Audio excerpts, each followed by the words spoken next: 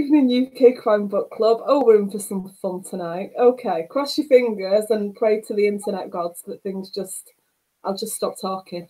Hello, welcome to the McIlvanney shortlist for Bloody Scotland. Alan Parks, Stuart MacBride, Robbie Morrison was with us, but fingers crossed he comes back. So, introduce yourself, and if you've got book covers, show them off.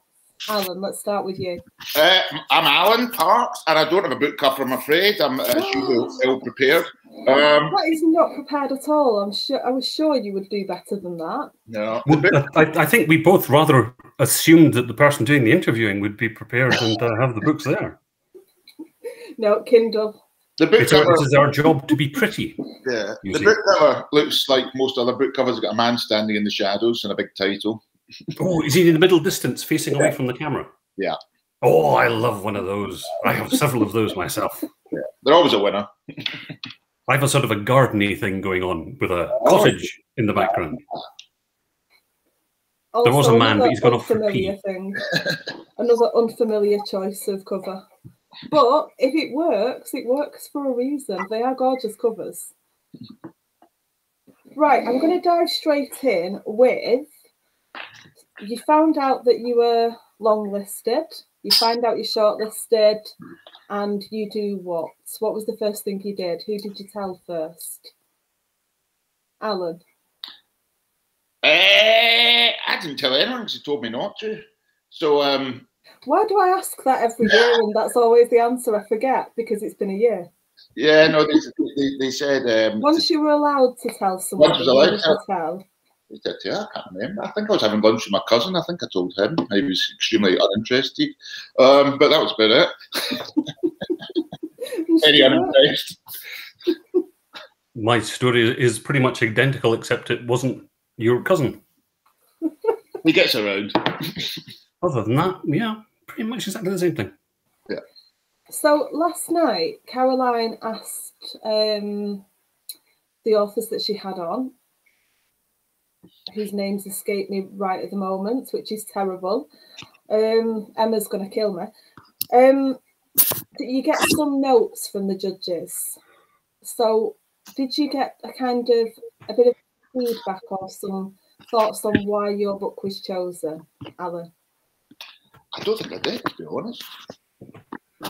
Unless I missed it. I wasn't aware that kind of thing even happened. No, I don't think I did. Was I supposed to? Looks like we're not winning, mate. These questions are going as well as the technology so far. No, I didn't. I don't think I got anything. Maybe they did. Maybe I didn't read it, but I don't think so. Pretty certainly didn't. Yeah.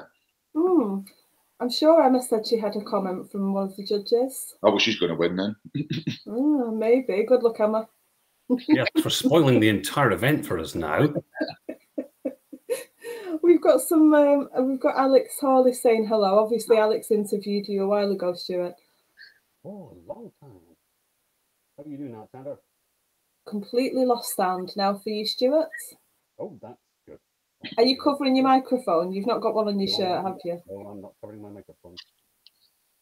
Oh, this goes so well. I've never had something go so well in my entire life.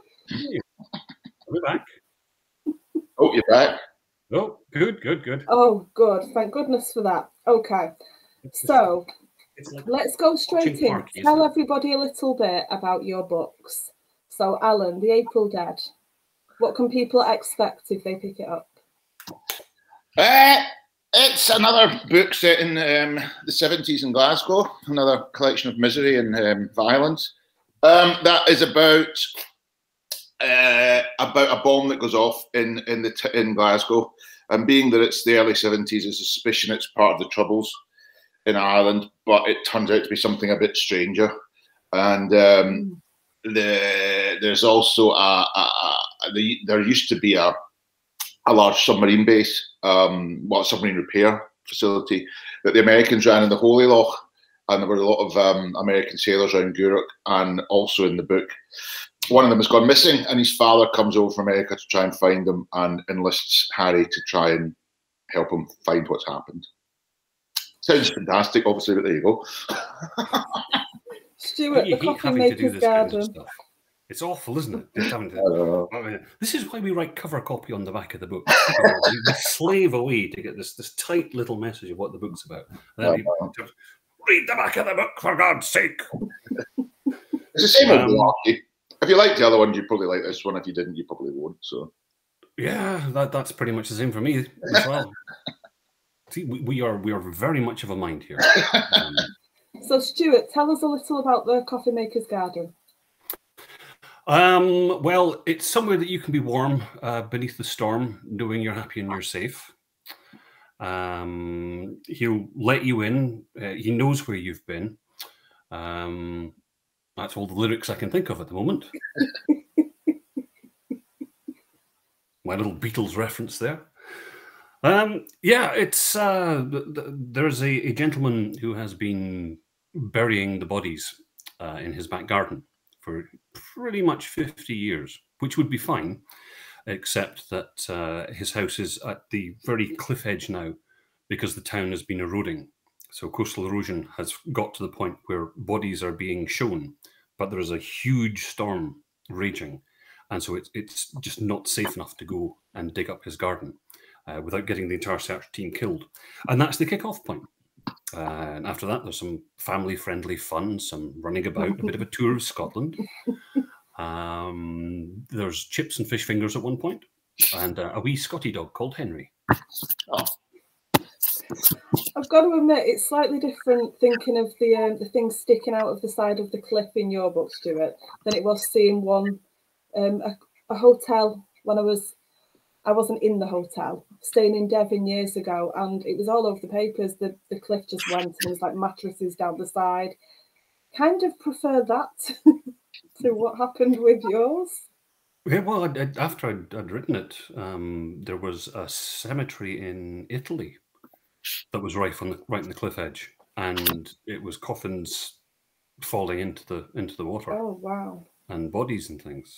And if I had timed the launch of the book correctly, we could have wrote a bit of publicity on that. I think that would have been very, tasteful. I don't think anybody would have complained about that. Oh, what have I let myself in for with you two? Kind of should have known that in advance, really, shouldn't you? I kind of did, but it's quite different when we start talking to you. Somebody has asked the best research rabbit hole you've been down. Now, you both must have done an awful lot of research. I can't imagine that you knew all of the details of things in your books. They're very gritty. There's a lot of stomach churning stuff, which I like, in a book, not in real life. So, but when you're researching, is there anything that you got stuck following it along and you didn't know, you couldn't stop? It was that fascinating, you couldn't stop. Alan, should we go to you first again? Well, most of my research is kind of just in Glasgow about what pubs were open in 1973. So my kind of research. That's the large part of it, and a lot of wandering about town to see what's there. But the Mitchell Library in Glasgow's got a big reference library. It's got these very big scale maps of the city centre in the 70s that tell you what everything is, and you can get a bit. I mean, nobody really cares, but you're like, well, at number 17 there was a pub called the Thingy. I can put that in. Or number 19 there was a post office. And it's very unlikely that anyone's actually going to remember that much. But I quite like trying to get things in that were there because occasionally, as we all do, I've made some mistakes, and people go into pubs that were knocked down 5 years earlier. So you have to kind of be try and be as diligent as you can. And between that and yeah, that's the main thing is trying to recreate the city really accurately, as to what was there and what wasn't. And you can get a little bit too obsessed with what bus numbers are the correct one, but largely it's just trying to make it seem as real as you can, I think. It must be really difficult to going back in time that far. Well, it's kind of weird because you kind of half remember it, which is probably a bit of a hindrance. If it was medieval times, you would just take everything as thingy, but of course, I stupidly asked my elderly relatives, and all that was just caused a huge fight about, how much a pint cost in 1973. So it was me thinking I had a bunch of reference, that I could ask, but it just, they just don't agree about anything. So it's kind of, it's kind of weird. So, you know, it's bits you remember slightly, bits they remember, you know, and bits you have to do proper research with papers for. But to be honest, I think as long as you get the general atmosphere and the general plan of it right, it's kind of all right. You don't have to be microscopically accurate about each, you know, each architectural feature and all that sort of stuff, I don't think. Hell of a dull if you did, wouldn't it? I know, it does go. But I'm in the Mitchell Library. I used to go to the Mitchell Library, and the Glasgow floor is full of slightly elderly men with lots of carrier bags and notepads writing wee things down with tiny bits of paper, and I suddenly realised I was becoming one of them. So I thought I'd better back off a bit. Sounds like me. Before I was lost. So yeah, there is a limit to it. So when you started, did you actually sit down and think, I know what's going to make my life really difficult? Not setting the book in current day, but going all the way back to when people will actually remember it and will pull me up on every single little thing that I don't get exactly right. Yeah, well, to be honest, I was just so relieved that nobody had a mobile phone, that kind of, you know, made it all worthwhile. That the fact that, you know, they couldn't phone each other, because if people could phone each other, my books would be about 30 pages long, so there's not really much point. So as long as they don't have mobile phones, I was quite happy to sit and look at bus stops of the 70s, you know. Actually, I did a bit of Aberdeen. That was really difficult, trying to find out bits about Aberdeen, about pubs in Aberdeen. So yeah, we're very secretive. It was hard to find. The ladies in the big library were very helpful, but yeah. Anyway, that's kind of the research. Pubs. Stuart, research? No, I don't tend to go down rabbit holes. The most interesting thing I think I ever learned from a research session was that it's not actually illegal. Cannibalism is not illegal in the UK. My goodness. It is the procurement of the comestible in question that gets you into trouble, not the eating of it. So you can eat people, but it's just how you get hold of the people to eat that it becomes difficult. And I'm glad you two are in Scotland. Moving on. Well, you can eat people south of the border as well. No, you can't. Not allowed. You can, but they just don't taste as nice because we have much better water quality up here in Scotland. And we're all sort of lightly preserved. Highland Spring. Surely, product of Scotland. I'm drinking Scottish water. There you go. You'll be tasty for cannibalism. Exactly. Moving back to the top of Manchester's finest as we speak. Somebody has asked, the last scene that you wrote without spoilers, and I'll only leave this till towards the end, but I love this question. So, the last scene that you wrote, but without telling us anything that'll spoil it for the reader once they actually get to it. Today, you mean, or what? Oh, God, what was it? It was actually so riveting, I can't even remember what it was. I think it was... Shit, I did it today as well. That's not a good sign, is it? You switched off for the night. You weren't expecting a gobby northerner. I know. It was about a set of flats in Glasgow called the Charles Street Flats, which were actually the first high flats in Glasgow, in Royston. And they've gone through a few changes. And it was about someone looking out the window of Charles Street Flats. That's why I couldn't remember. It was that exciting. So, Stuart, what was the last scene that you wrote, but without giving us any spoilers? The last scene that I wrote was a short story, which just involves two nice gentlemen having a chat in a government office. Not about cannibalism. Okay, just glad you weren't keeping that going. Yeah, not scared at all.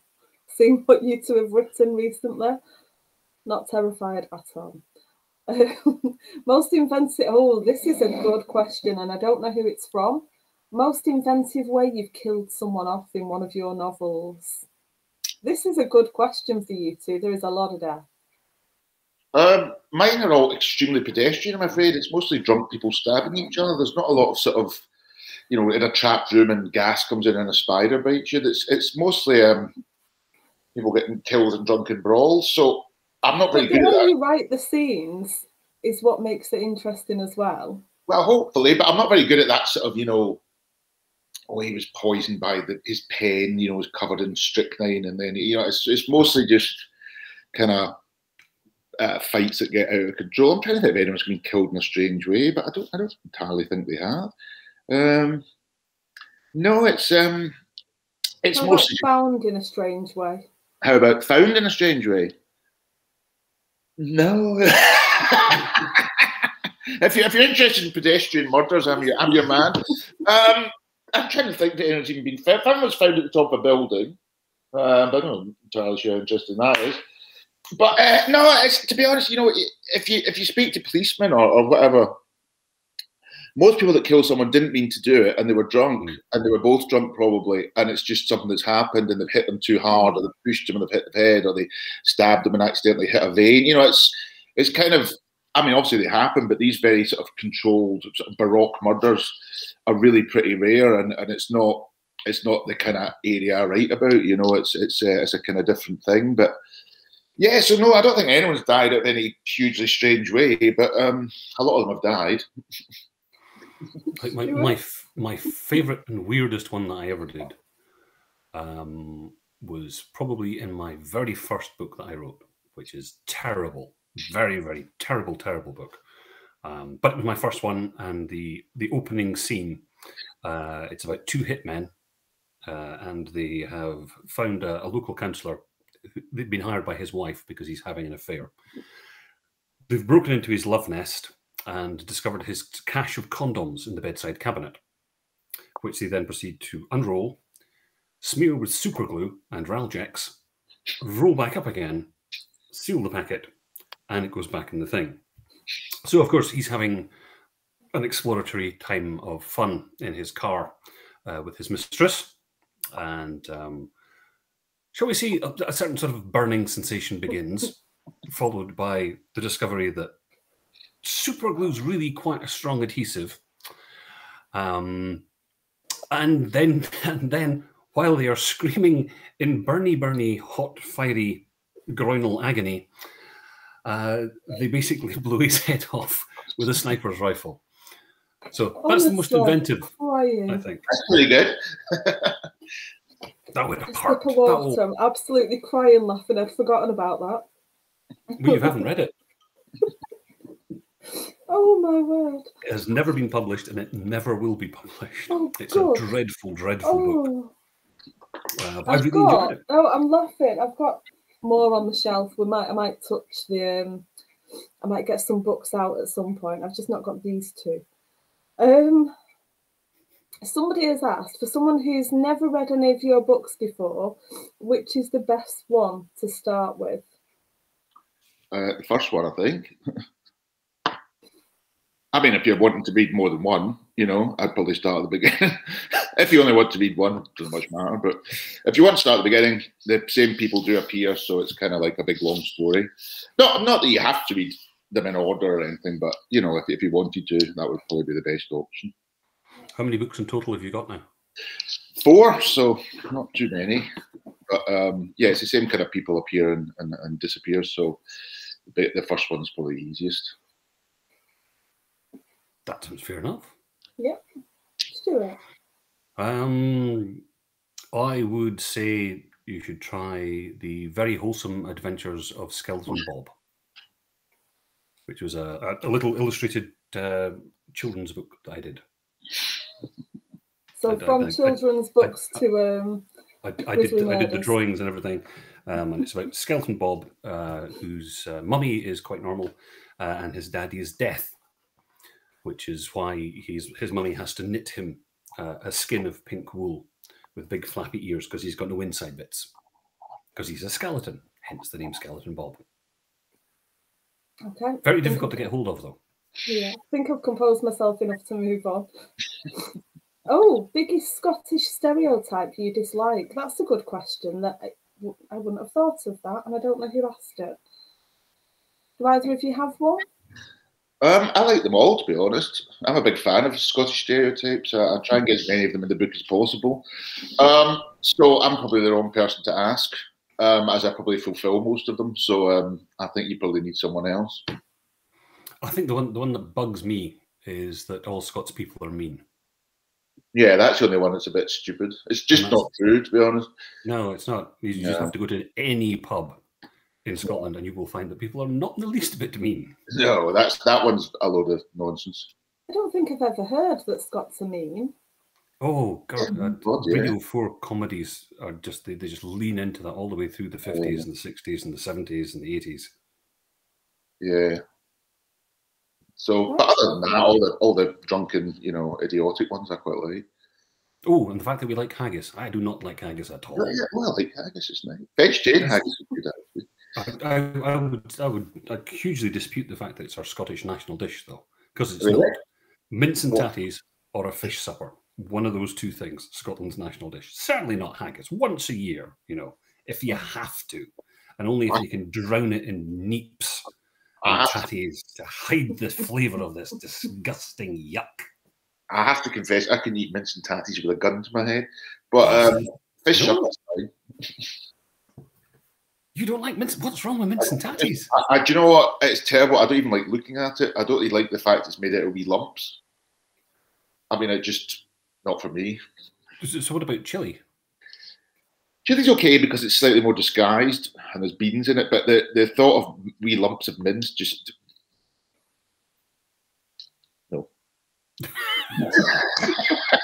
I suppose we all have horrific things you discover about people on these things.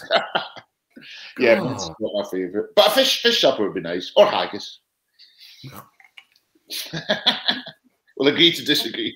I think I'd go for a fish supper. I'm not the most adventurous food person. Not even a bit of salmon. See, this is something that I really don't understand, and where Scotland is clearly infinitely superior to England, is that we skin our fish before we batter and deep fry it. I can never understand this thing where with cod in fish and chips, the skin is left on, and then the batter goes around it, and then the skin just sort of steams and is soggy and vile. Why would you eat that? Fair enough if you're going to do it in a hot pan and the skin gets nice and crispy and tasty. Well, up for that. I can't think that I've ever eaten any fish with a soggy skin. I don't know. I don't know where you've been, but it's not my local chippy. You ever come to Manchester, I'll take you somewhere decent for some fish and chips. Don't you eat cod and we eat haddock, or have I got that wrong? In Scotland, you normally get haddock. Yeah. And in England, you normally get cod, I think, don't you?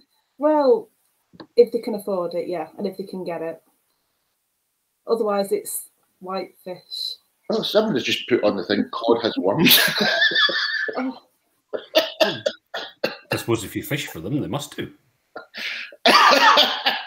Sorry, that made me laugh. One more thing off my picky food list, okay? No more cod. No more cod, obviously. Did you used to get fish when you were wee? Me? Yeah. Yeah? Did you get the fish and chips when you were wee? Yeah. Oh, see, we weren't allowed fish. Why? I was allowed. Fish was expensive and for grown-ups. Really? In the chippy. Oh yeah, I was a mock chop. What's a mock chop? It's a pretend chop. Clue's kind of in the name there. Yeah, well, I could have thought that. No, we used to get fish and chips. Mostly chips, but you got fish and chips sometimes. Like your dad would get fish supper and you get some of it, and you got chips. Ooh, generous. Oh, see, that's Glasgow's privileged upbringing, that is. Yes. I genuinely don't know if I ate fish as a child. I can't remember. I was probably pickier then than I am now. Not a clue. We kids eat fishy now, that's what's weird. Lovely Patsy has said, so Patricia Forsyth, Patsy said, like Stuart, just his singing is dubious. Oh, so before that, somebody had asked, if Aberdeen was a person, what would it look like?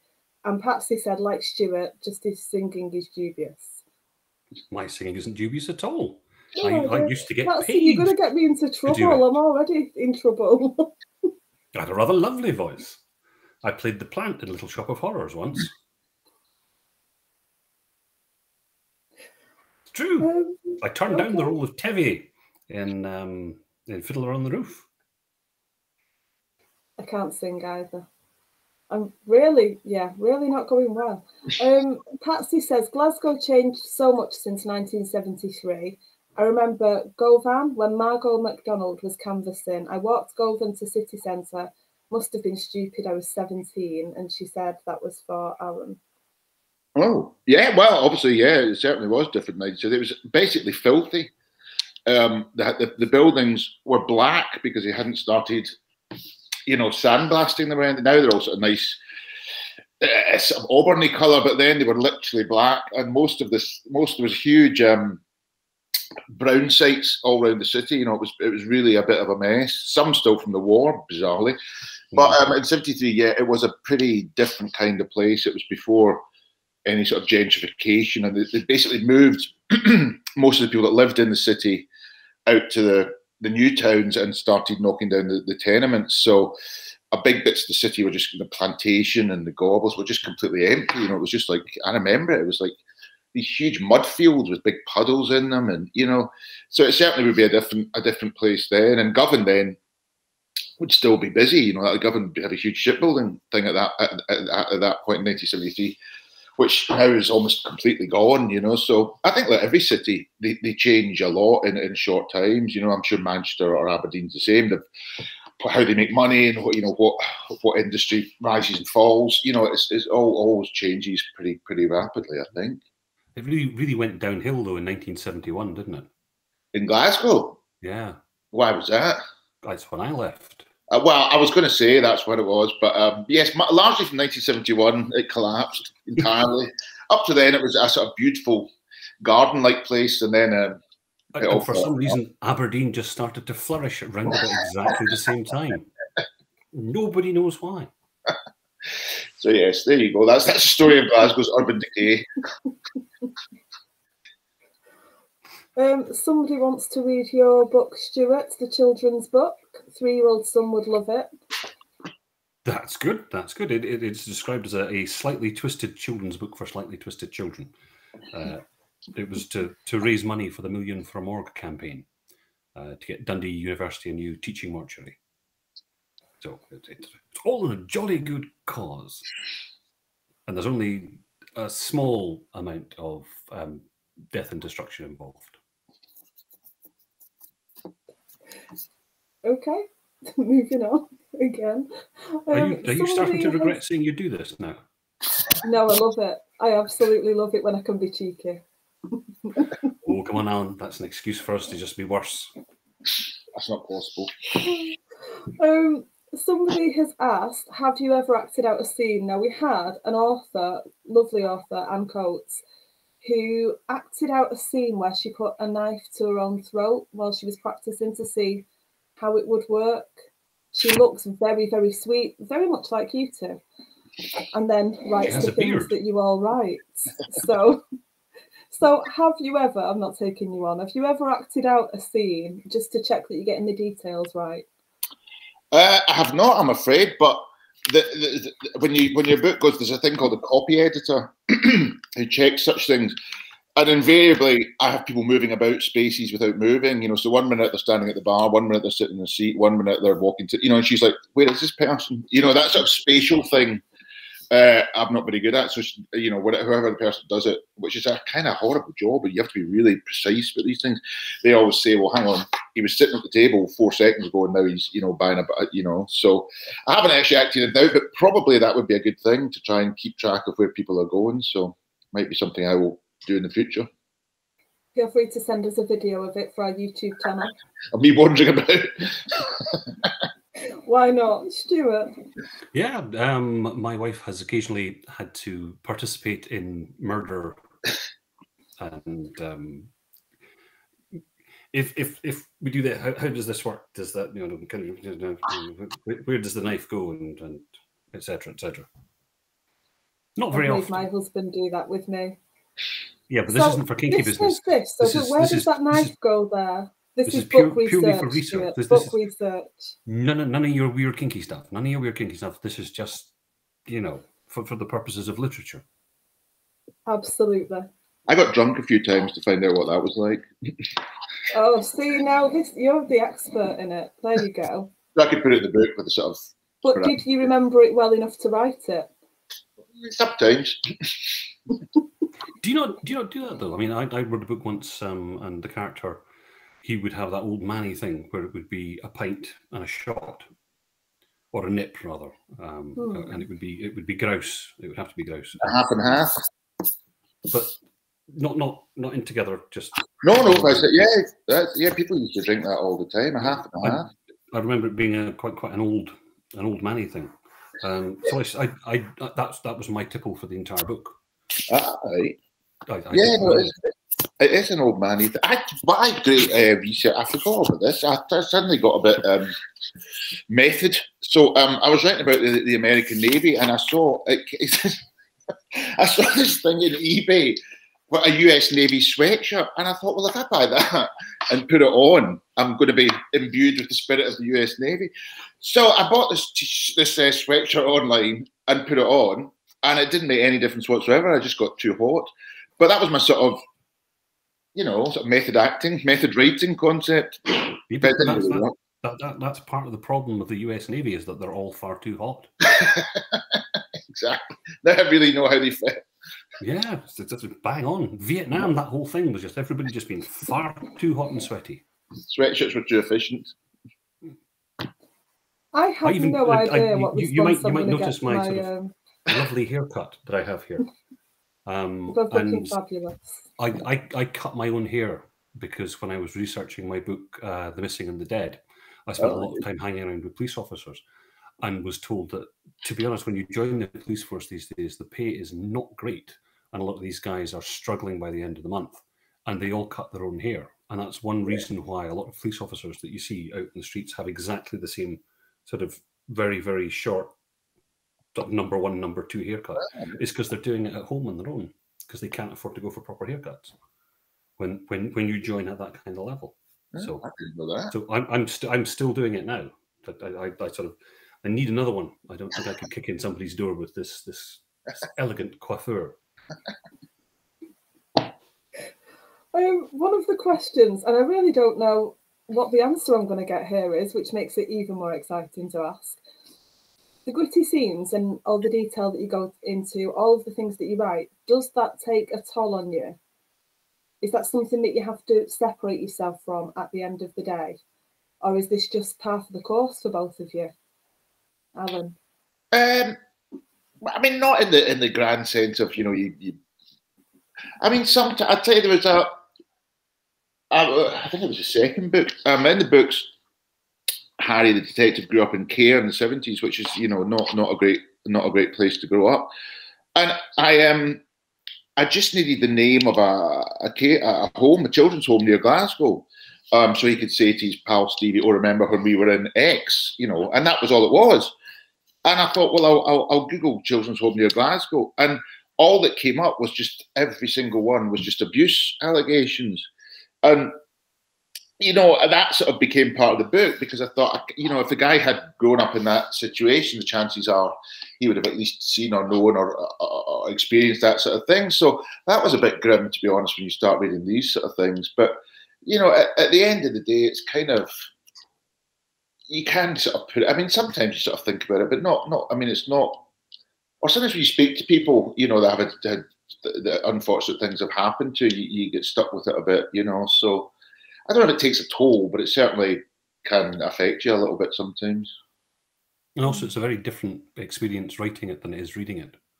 You might go through a scene in 15 minutes, and we could have taken 2-3 days to get that scene exactly the way that we want it, so that all the words are enforcing the reaction that we want to get from the reader, and the language is in place, and the descriptions are, well, is this a better sentence? Is that a better sentence? What if that word is this word instead, and maybe that should be moved to there?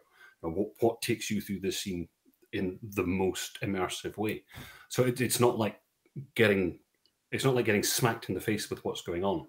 It's just sort of just getting rubbed up and down on the side of your head, just continually till all your hair stands up. Fair enough. Like I said, not the answer I expected at all. Somebody's asked my favourite question, which is memorable moments as an author so far. I'm still waiting. I've got moments I'd like to forget as an author so far. Definitely. No, there's been, there's been some nice moments when people come and say they've read your book and they really liked it and all that sort of stuff. So that's always good. That is a nice thing.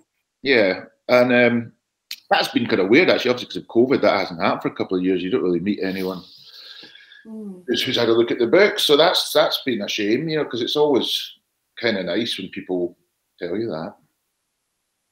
That kind of makes it sort of all the sort of blood, sweat, and swearing sort of feel worthwhile, isn't it? If somebody has actually really enjoyed it. Yeah. Not so much when they come up and said, "Oh, I only got halfway through it. I just couldn't be doing with it." No. You know who I like? That Dan Brown. He really likes a good book. Could you not do something more like him? If only, I would say. I'm not showing you my bookshelf if you're not Dan Brown fans. I like them. Oh, I absolutely adore the Da Vinci Code. Yeah. I haven't read more than about 4 or 5 chapters of it, but sometimes when I do occasionally do writing workshops, for example, up with Moniac Moore with a friend of mine, Alan Guthrie, and when we get to the end of the week and we've gone over things like exposition and character-specific point of view and character-specific language and imagery and all these things, we then do a live read-through critique of the opening chapter to the Da Vinci Code, and it's generally not a dry seat in the house. I nearly got laughed out of Paris for asking somebody where in the Louvre I would find The Last Supper. Nope. Wrong country. So what are you both working on at the moment? I can't take either of you seriously. I think the phrase is another bloody book, which has been going on. So I've been doing that. So I've been up in Royston in the north of Glasgow, wandering about there, which has been quite interesting. And trying to get that done, really. It's kind of, they kind of want a book a year, really. So you kind of get 8 months, and then you got a couple of months off, then you have to start thinking about the next one. So I've just been doing that. Yeah, I'm much the same, except I don't get the couple of months off.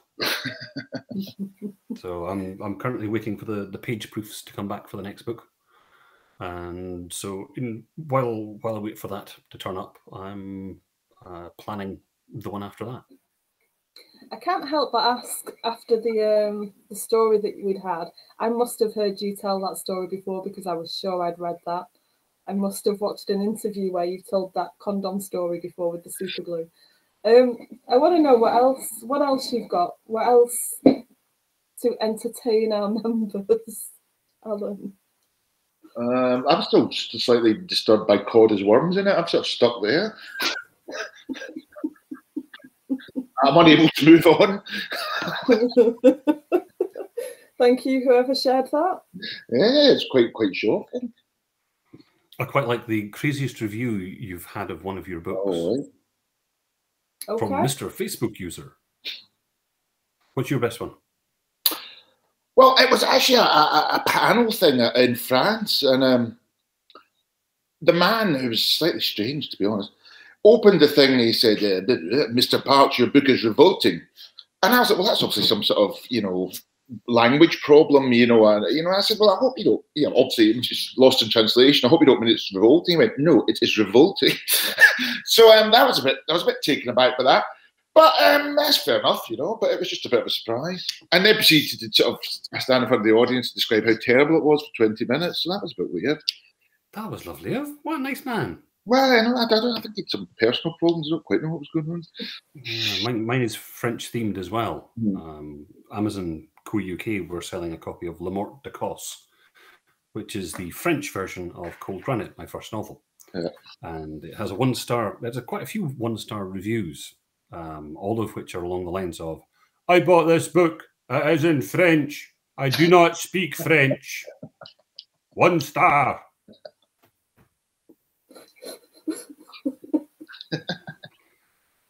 You might as well wear a T-shirt that says, "I have done something very, very stupid, and now I want the world to know."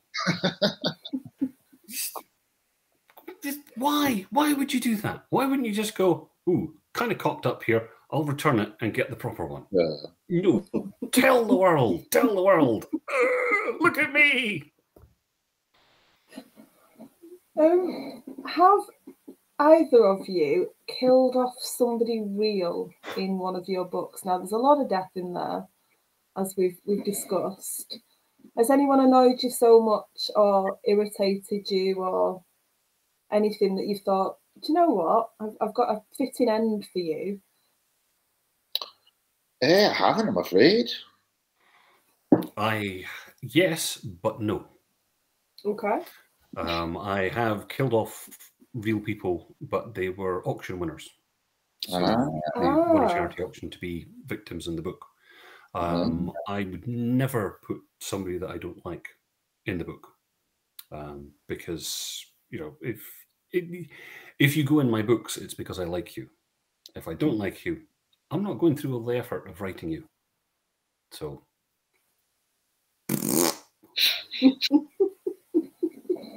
No, I like that. I've never had that answer before. What? Well, no, I've had that. It should be used more often, I think, in events. In my direction, thank you. No, in everybody's direction. I'm an egalitarian. Much better for Alex Hawley, I must say. People always sometimes say, "Oh, can you use my name in the book?" And my cousin, the aforementioned cousin, wanted to put his name in, and there was a Celtic player in the book. I was like, "Oh, make me the Celtic player, make me the Celtic player, make me the Celtic player." And I was like, and then he got really annoyed when it was published because the Celtic player was rotten and he wasn't in the first team. So he was not very happy about that. So it's kind of hard to keep people happy, I think. Yeah, and of course there's the big worry about GDPR now as well. What's that? Of course. Well, you can ask for your name to be removed from things. Can you? And companies need to comply. Yeah, I didn't know that. Somebody's asked about the bloody Scotland prize ceremony. Will you be going to it? Yep. Short answer? Yeah. Possibly, well, depending on what happens between now and then. Fair we enough. could all fall under a bus tomorrow. Yeah. I think I've got to do a panel thing before it, so. So you're definitely going to be there? I'll definitely be there. Smiling as I don't win. Have we practiced the same smile? Yeah. You even both did the same head tilt as you. I know, that's what makes it more sincere. It's important. Yeah. That's what sells it. That's verisimilitude is just bottled into that. Somebody's just asked a question. Aggie's asked, would you ever use full foreign names for the other character? Thank Cleaner, as I have read in other authors' books. So are you going to be a bit more...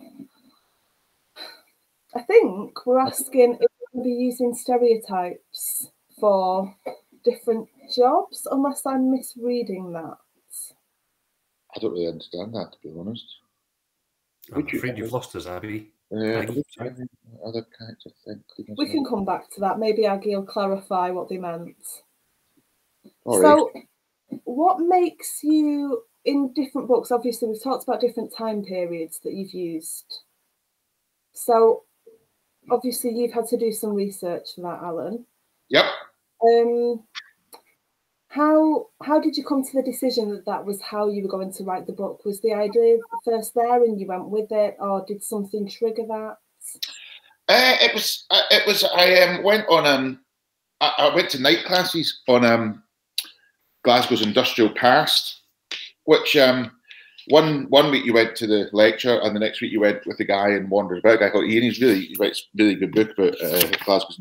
Anyway, so because it's the industrial past rather than the kind of touristy bit of Glasgow, you ended up in these slightly strange places that I hadn't been for years and years. And when I'd been there was the kind of the mid-70s when my relations lived around there in the north of Glasgow, and it kind of sparked my interest again in that time because it's something I always say. When you're 10 or 11, before you become a teenager and completely self-absorbed, you have your eyes and your ears open because you're on the periphery of kind of adult conversations, and you know, as long as you're fairly quiet and sit there, they don't really notice that they're saying stuff they probably shouldn't. You know, so I used to sit there, you know, of listening in, and so that time and those people and where they were was always quite a vivid memory for me. So that became the time I thought would be the best to write about.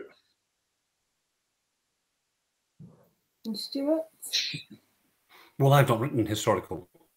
No, but what makes you choose present day? There's a lot less work than it is doing historical. Fairly obviously. That's what. No, I even write quite a lot about a town that doesn't exist.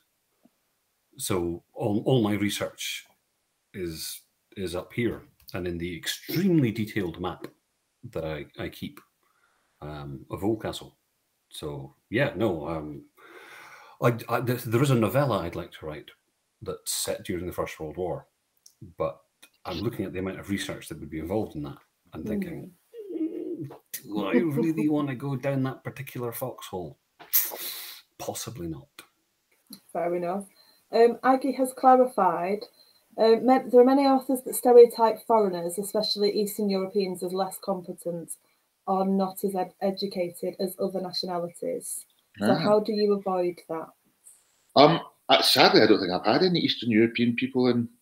It's kind of before they started coming to live in Glasgow, the 70s. Really. I mean, obviously there'd been some, but there wasn't a lot in the 70s, so I've never really had any in the book, I'm afraid.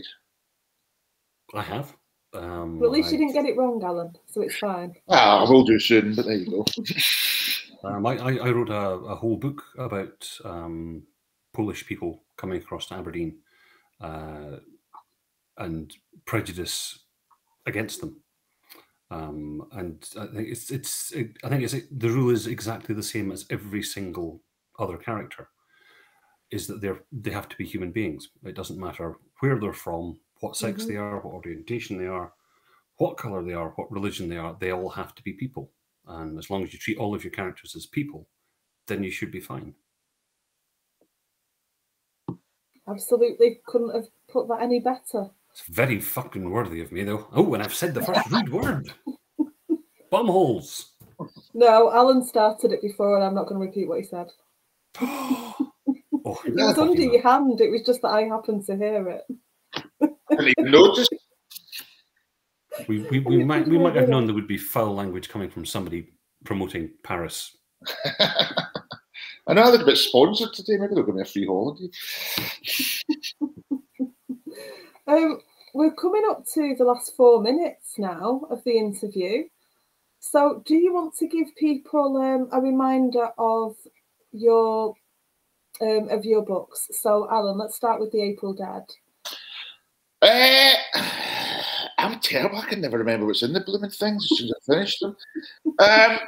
It's great. You should buy it. It's really fantastic, actually. That's probably the best option. It's all about Glasgow, and it's probably one of the best books ever written, I think. So you're probably best to go out and get it right now. I think I don't think I can top that. I think you should definitely go out and get one book, because apparently it's one of the best books ever written. I understand it would have been a shoe-in for the Booker, but obviously they thought that really it just pissed all over everybody else's entries, and it would upset the other writers to be so thoroughly outclassed. Stuart, The Coffee Maker's Garden, give us a little recap. There's a man who makes coffins, and he has a garden. And things happen in said garden. Nothing nasty happens. You don't have to worry about that. Nobody gets a finger cut off, certainly. That would never happen in one of my books. No. There's just no scenes of gratuitous violence or a fight in a cafe that involves somebody getting battered half to death. There's none of that kind of stuff happens in my books. It's all jolly. Someone does wear Wellington boots at one point. That's about as gruesome as it gets. Is that Alfie and his little welly boots? Alfie? Oh, Alfie! More than one person. Wellington boots are a theme of the book. Just as blood is a theme in Carrie. It was a Wellington very boots. sweet and scary scene all at once. So the welly boots stuck out. It's the welly boots that make it scary. Aggie says, thank you for the answer. And somebody suggested that you cheat and get someone else to do the First World War research for you. But then you'd just have to check it all, wouldn't you? And there's just... I'm sort of in negotiations for that. Very good idea. But they haven't actually sort of bitten the bullet and gone with it yet. Nah. They're yet to take the bait. And on that note, we'll wish you both the best of luck. Yeah, sorry, both Robbie, that the you best couldn't of luck. join us. We can't both win. I can wish you both the best of luck. 2 men enter, 1 man leaves. And then Yes, comes back again and asks, was that a pint you wanted or was it a nip? Put it this way, we'll both be doing this. Thank you so much to everybody who's asked a question or commented tonight. Yes, I know thank Patsy you. was really looking forward to this. So she's thanked you both for your time. No worries. And we've had quite a lot of questions, but I think we managed to get through everybody else's and most of mine. So I think we've done pretty well in just under an hour. Yep, I'm off to research what worms and cods now. That's just The long-lasting my effects bolognese, of which this. has got lots of mince in it. No. Oh, little fruity bits. When people ask me in years to come which interviews are the most memorable, worms and super glue, I mean. Thank you both so much for joining there. Making me cry on camera is always fun. Okie doke. You all have fun and stay safe. See you later.